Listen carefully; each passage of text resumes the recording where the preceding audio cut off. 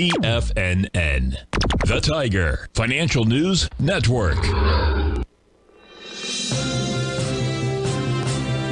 TFNN, headline news update. Good morning, everyone. Basil Chapman here. On this Wednesday, the 20th of December, we're looking at the Dow and this Tiger Financial News Network 10 o'clock market update. There must have been some news out here because we just had a little spike to the upside.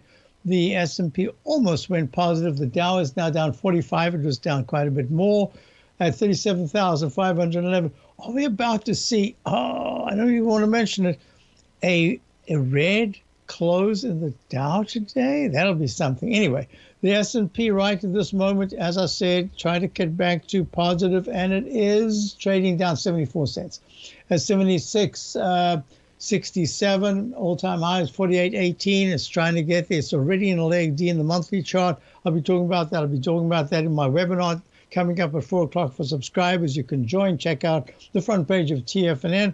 This is a perfect time to be doing something like this, to look at what's moved very sharply, what hasn't moved, what has the potential to go further, and what are the lagging stocks that have now come back and maybe be leadership coming to the first few weeks of January. 409.13 down 3 cents in the QQQ. It made an all-time high.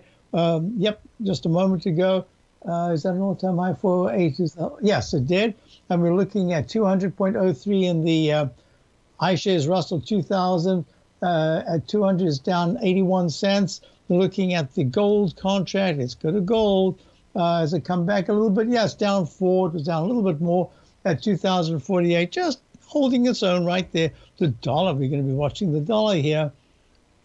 The dollar is up 8 cents at 102.22, 8 ticks, I should say. And let's look at the bonds. Bonds are at this particular point up 10.30 seconds. So yields are coming down a little bit. That helps the market. Almost 124 in the bonds. And it's a good crude oil. We're looking at this very closely. I like the way that it held the 200 period. I'll be talking about this in my webinar as well, how the 200 period moving average is so important. Look how it held the 200 period moving average in the continuous contract last week. And now it's up $1.16 at 75.09, coming off the 67 area low.